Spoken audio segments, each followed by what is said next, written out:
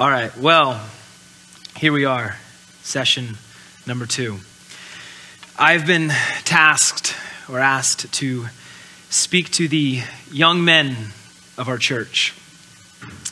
Now, I don't want you guys to think that if you're in your upper 20s or low 30s that you do not apply, because Timothy, when he was being written to by Paul in 1st and 2nd Timothy, it's believed that he was around 30 years old. So we have 2 broad categories here this morning. We have young people and old people, and that's it. No one in between. So you're either young or you're an elder. So in this idea, and thinking of this idea of finishing well, the question could be asked, how does one who is young finish well? Can this spiritual truth even apply to one who is young? After all, in theory, our spiritual journeys could have years or decades left. And this would not be good, but perhaps many of us were just thinking about our life, our careers, our finishing our educations, establishing our jobs, settling down in this world. But still, one day, there's going to come a day where we will either be able to say, as Paul did, that I have fought the good fight, I have finished the course, I've kept the faith, or we will have forsaken these things, having loved this present world. It's one of those 2 things. And so naturally, in order to finish well, we must first begin the race or the fight. And then we must continue in the race that has been set before us. And so the basis of this teaching will be built around 1 Timothy chapter 4, verse 12. So let's turn there, 1 Timothy 4:12. Just one verse, so let's read it, and then we will pray. Let people get there. 1 Timothy chapter 4, verse 12, it says this. Paul speaking says, "Let no one look down on your youthfulness, but rather in speech, conduct, love, faith, and purity, show yourself as an example of those who believe." That is the verse. Let no one look down on your youthfulness, but rather in speech, conduct, love, faith, and purity, show yourself as an example of those who believe. Let's pray. Father God, we thank you, Lord, for the words that we heard last night. Lord, for the reminder of fighting the good fight. Lord, the holy calling that you have called us into. Lord, of desiring and Lord, to finish the course well, to have kept the faith. Lord, whatever age that we are, Lord, in this room, Lord, if we have been born again and if we've been called by you, God, then there is a responsibility that we have, Lord, in how we run the race and Lord, how we finish the race. So Father God, I pray that there would be no distractions because of me. And Lord, I pray that there'd be no distractions in our minds and our hearts, but Lord, that you would capture our minds and our attention. And Lord, that we would be rooted and just glued to, Lord, these things because it's your word and it's your truth. And so Lord, I pray that we could, Lord, receive this from you. We love you. We pray these things in Jesus' name. Amen. There is an idea throughout Scripture of sometimes youthfulness being connected to immaturity or recklessness or even sin. The psalmist asked in Psalm chapter 25, he asked that God not remember the sins of his youth. In our youth, we are very young, obviously, and we're immature. But then we are strong, we're brave, we're ready to walk into any struggle or battle in life. King Solomon, he knew this, and inspired by the Holy Spirit, he wrote in Proverbs chapter 2, verse 1. And I want us to hear the passion in his voice and the words that he was using. King Solomon, he wrote and he said, "My son, if you will receive my words and if you will hide my commands with you, so that you incline your ear unto wisdom, and if you apply your heart to understanding. Yes, if you cry after knowledge and lift up your voice for understanding. If you seek her as for silver and search for her as for hid treasures, then you will understand the fear of the Lord and find the knowledge of God. For the Lord gives wisdom, and out of his mouth comes knowledge and understanding. Incline, apply, cry after, lift up your voice, seek, search, and then you will understand. There are hundreds and hundreds of proverbs for the young man. Words of godly wisdom, corrections, and warnings. Some of these things are repeated over and over and over and over again, just the way that a young man needs things to be. Our youthfulness can be used for great destruction and evil, or our youthfulness can be channeled and used towards serving our Lord and Master. In our youthfulness, we can either serve the flesh and so reap the flesh, or we can serve God and so reap the spiritual blessings that come from obeying God. And so, young men, one thing that I want to convince you of today, and something that we heard last night, and even if you already know this, but is that you cannot serve two masters. You will either love this world and you will hate God, or you will hate this world and you will love God and so finish well. And so Paul's command to Timothy in this verse in our text, 1 Timothy chapter 4, verse 12, his command is to let no one look down on your youthfulness. Other Bible versions say that let no one despise your youth. And this word in the Greek, kataphroneo, it means to think against someone. Sorry, Ernie. It means to disparage, to disregard, to slight. This word often has negative connotations in the scriptures when it's used. It talks about the despising of parents, people despising the law of God, God himself, the goodness of God, rulers that God has put in place, etc.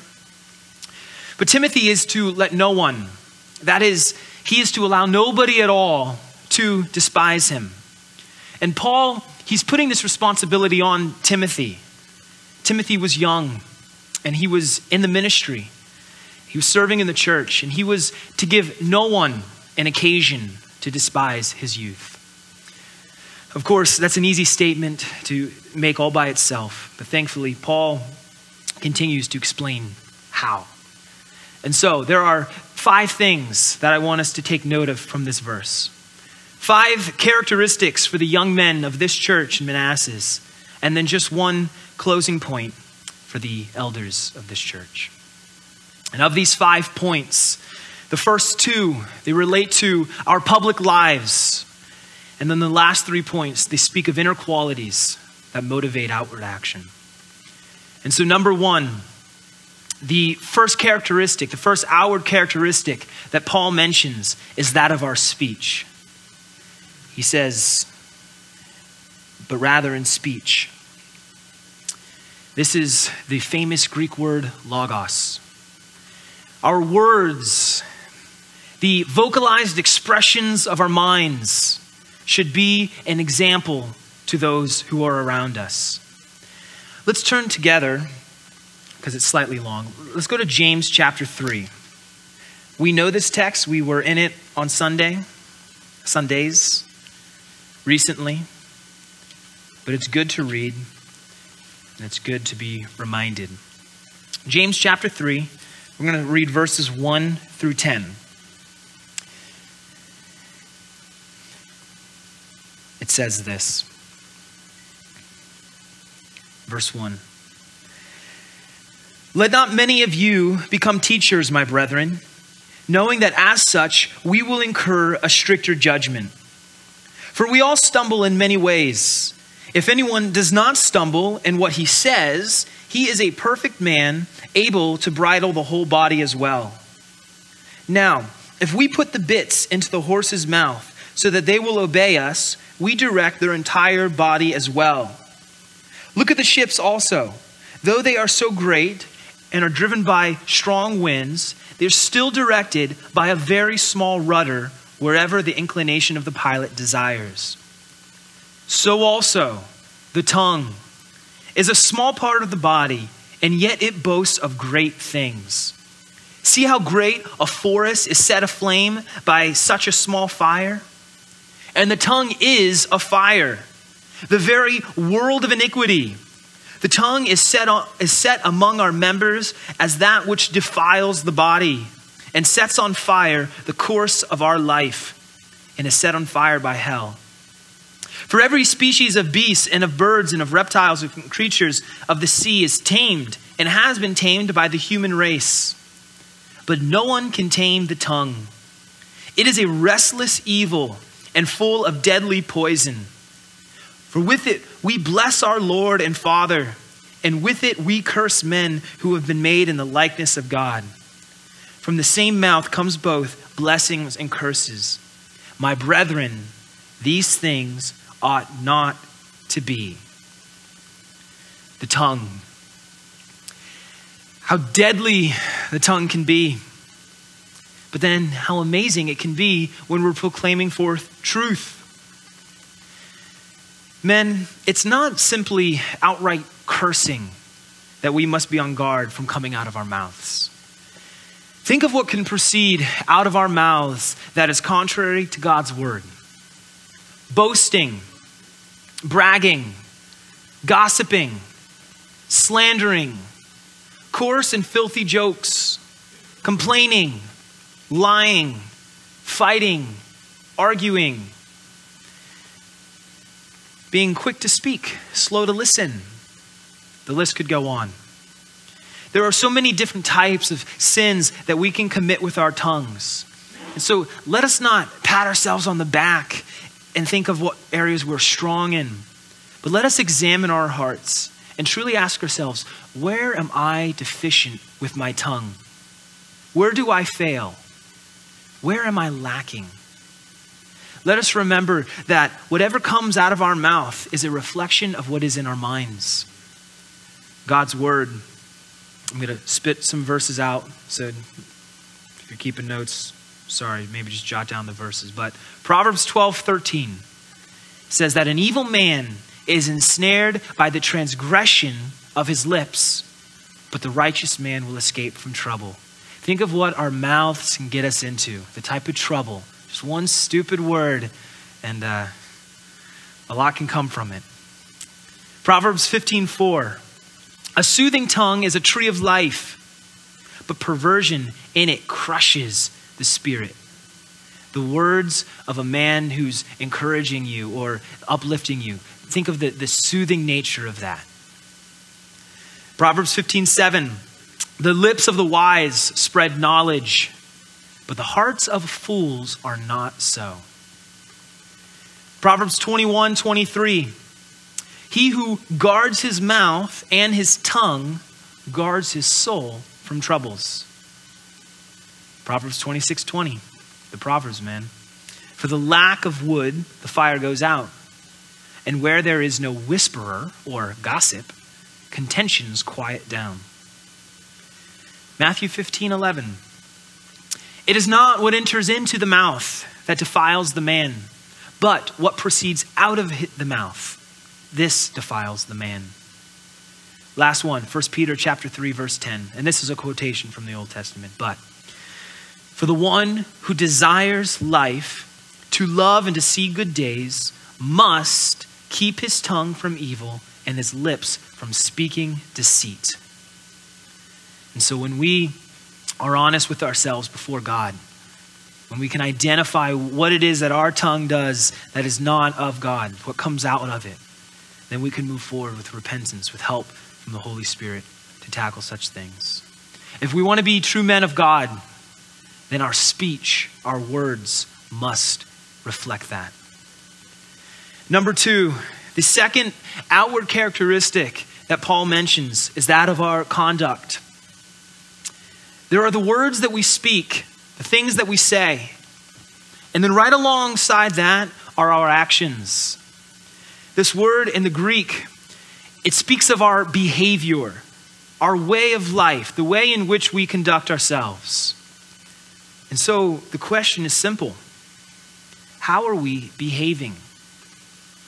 How are we conducting ourselves in our daily living? Are we behaving like young, immature, worldly individuals? Or are we behaving like men of God? Men that have the mark of God in their lives, the Spirit residing within them. We read this on Sunday, but I want us to turn to it. Let's turn to Ephesians chapter 4, verse 22.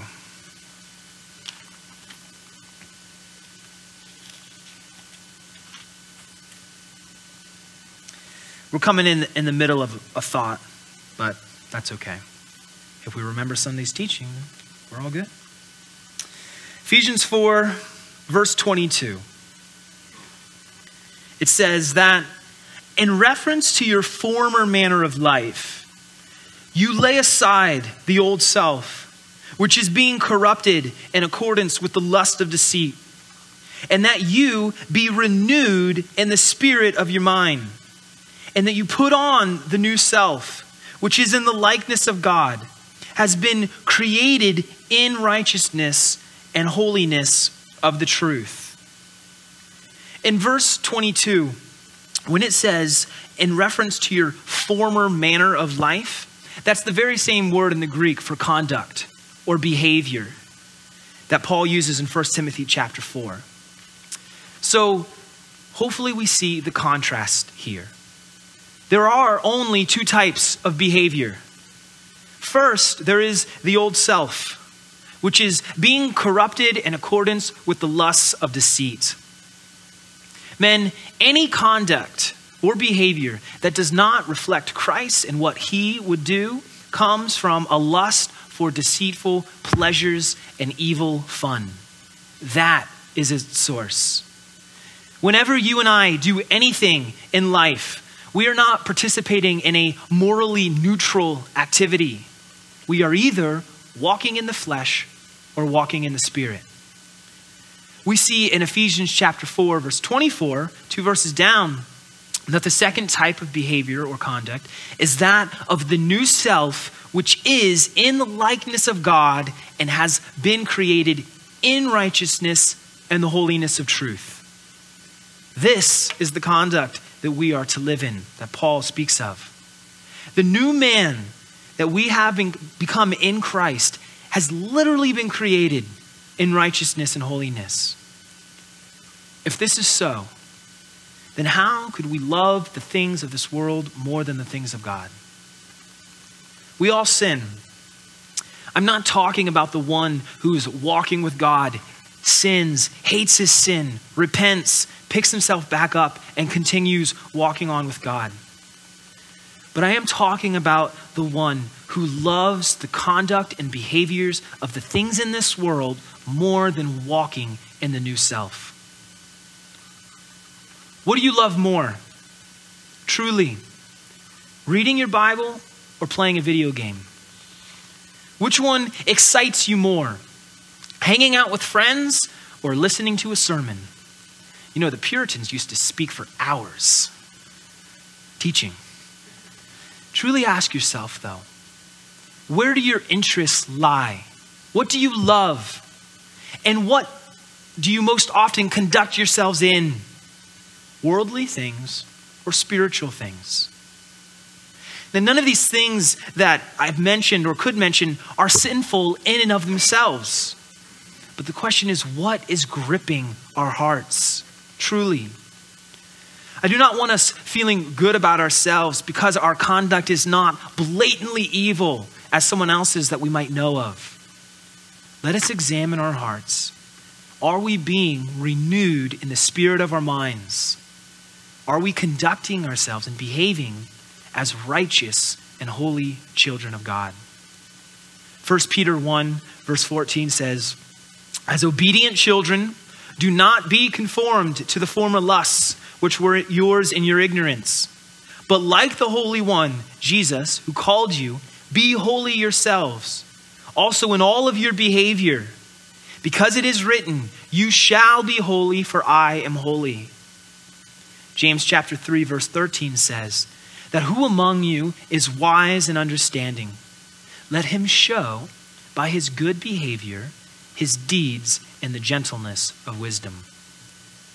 And Paul's command to Timothy to allow no one to look down upon him in his youthfulness, Paul has mentioned the two characteristics that make up and define our outward living, our speech and our conduct. Paul continues with a third point, number 3. The third point speaks of an inner quality that motivates outward action, and that is love. Love is talked about a lot. The word is probably overused and misused. But this here is speaking of the love that we have probably all heard again many times, agape love, charity. In the New Testament, this word is used of the loyal love between a man and a woman, of the mutual love between believers, of the love that we have for outsiders and for our enemies. This love, it speaks of the Father's love for the Son and for the Son's love for the Father. This love marks God's love for the world and for sinners. It characterizes Christ's love for his church and individual people. This love reveals the deepest nature of God. He is love. Agape love does not show us just an aspect of God or a feature of his character. Rather, it captures the very nature of who God is. And it summarizes all of God's activities and deeds and actions and words throughout the history of man. This is the steadfast covenant love of God that he has shown to his people. This is a love that is freely given, and it's an everlasting love. To know this love, to experience this love, that is salvation, which has been purchased through Christ's death and resurrection. Here, the great commandment to love is joined with the message of salvation. The command to love can only be given. Love the Lord your God with all of your heart, soul, mind, and strength, because he first loved us. The ability to love others in this capacity is realized only because he first loved us. This does not refer to any sort of sentimental love that's demonstrated purely by lip service, but to a love that is characterized by will, by sacrifice, and by action as it reaches towards others. It is unconditional and it's unwavering because it reflects what God did for us on Calvary. This love should enter into everything that we do in this world, for God and for others.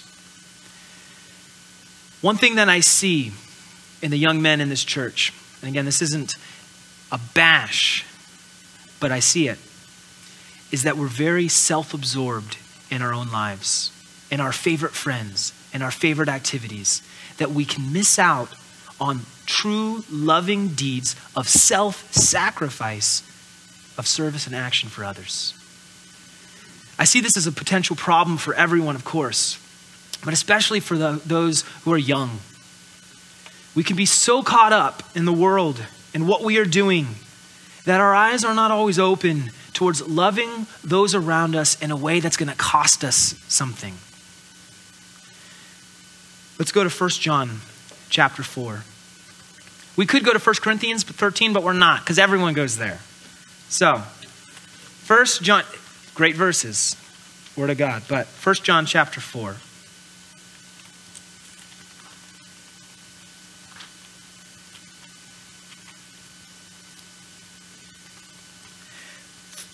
Chapter 4, verse 6. It says, "We are from God. He who knows God listens to us. He who is not from God does not listen to us. By this we know the spirit of truth and the spirit of error. Beloved, let us love one another. For love is from God, and everyone who loves is born of God and knows God. The one who does not love does not know God, for God is love. By this, the love of God was manifested in us, that God has sent his only begotten Son into the world so that we might live through him. In this is love, not that we loved God, but that he loved us and sent his Son to be the propitiation for our sins. Thank you.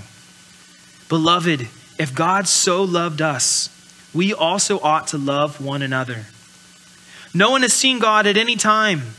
If we love one another, God abides in us, and his love is perfected in us. And by this we know that we abide in him and he in us, because he has given us his Spirit. Young men, church, the evidence of God abiding in us is going to be the love that we have for one another. The fourth point, number 4, that Paul brings in 1 Timothy, which I lost my place there. It's okay. But 1 Timothy chapter 4. The fourth point that speaks of another inner quality that motivates outward action is that of faith. Faith also is a huge word with a very wide range of meanings throughout the New Testament. As believers in Jesus Christ, everything that we do is rooted in faith. This word speaks of trust, reliability, confidence, assurance, conviction, and belief in. It is by faith, through the grace of God, that we came to be born again. Having begun in the faith, it is through this system ordained by God that we will also finish our race. We are told to stand fast in the faith, to be full of faith, to have a faith that will grow stronger. Faith is a basic principle of Christianity. Faith stands over against the law. God says that the righteous man will live by faith. That is, he will not live by the works of the law. Our lives are lived out in a trust and a belief in the perfect work of Jesus Christ, whose righteousness has been imputed to us. We received the Holy Spirit by the hearing of faith. God has sent forth the Spirit of his Son into our hearts, crying, Abba, Father. Having begun in this way, Paul encouraged the early church that since they had come to know God, or rather to be known by God, he said not to turn back to the weak and worthless elemental things which they were enslaved to before faith. With the grace of God working through us, because of faith in him, through the power of the Holy Spirit, we have all the tools that we need to walk in his ways, to follow and to obey him. The fruit of the Spirit, which all comes by faith, is love, joy, peace, patience, kindness, goodness, faithfulness, gentleness, and self-control. And against these things, there is no law. In Christ, we have been crucified, the flesh with its passions and its desires. And this is all because of faith. But men, there is also a faithfulness that we need in keeping the faith. The truth that has been handed down to us from men of God. Young men, we are the next generation. In 5, 10, 20, 30, 40 years, as God begins to take his saints home, is God's representation of his church in Manassas going to dwindle away, weaken, or rot? Or are we going to step up and be found as men faithful? If Christ comes in our lifetime to take his church home, will we be found faithful? Will we be found with oil in our lamps ready? Or are we playing games with God because we're young and we have time? Think about, are we diligent in the faith? Let's go to Hebrews chapter 10, verse 19. This is where we'll start.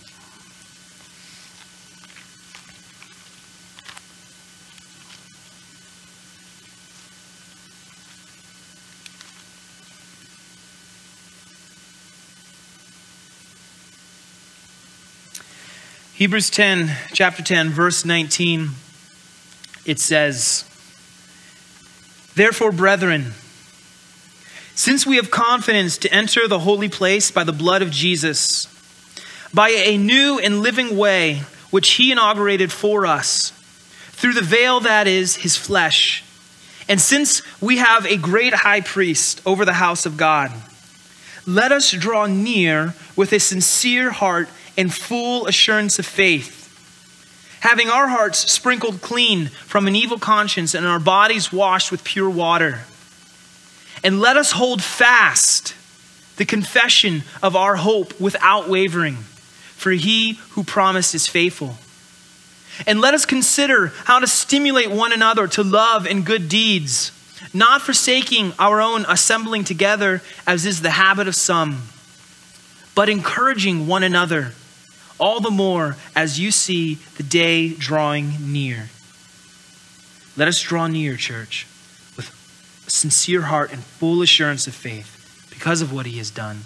Let us hold fast the confession of our hope without wavering. Let us not forsake the assembling of each other. Let us remain faithful in the faith that has been handed down to us. The one who we serve is worthy of it. He is faithful. He is just. He's reliable. And it's our due diligence. Number 5. The fifth point is the final mentioned inner quality that motivates outward action. Purity. This word literally means sinlessness of life. Now we know that we all sin, and he who says that he has no sin is deceiving himself, and the truth is not in him. This word, it speaks of keeping oneself pure from the sins of others who are around you. Paul only uses this specific word for purity twice. And the other time is in chapter 5, verse 22, where he tells Timothy to keep himself free from sin. It's the same word that's used. There's a million ways that we can talk about purity. But no doubt, one of the greatest sins that young men have a hard time conquering in their lives is that of sexual sins. Do not put pride in yourself, young men, if you have never committed adultery. The Bible teaches that if we look at with lust for a woman, that we have already committed adultery with her in our hearts. Let's be real. 99% of people these days have a cell phone. What do we do with it? What do we allow our eyes to take in?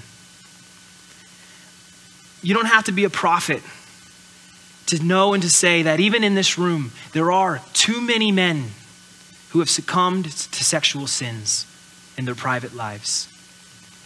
Often, what can happen is that the guilt is so strong and that it's so embarrassing that we believe no one else is struggling with it. It's only me. And so we remain silent. We hate pornography. We hate all the sins that come with it. But we do it again and again and again. And we're tormented inside because we want victory. We love God. It's a battle that can hardly be won alone. James chapter 5 says, "Therefore, if you confess your sins one to another and pray for each other so that you may be healed, the effective prayer of a righteous man can accomplish much." Young men, you need to link yourself up with a man of God who is older and wiser than you in the Lord and ask for prayer. Make yourself accountable to them. Take seriously the command from the Lord to remain pure and clean. I say these things with zero condemnation. I love you, and God loves you even more than I do. God has designed it in this way, that through the work on the cross that he did, through the power of the Holy Spirit, through the fellowship of the saints, all of these things that God has done, we have everything that we need in life to live for him in a pure and holy manner. Everything that we need.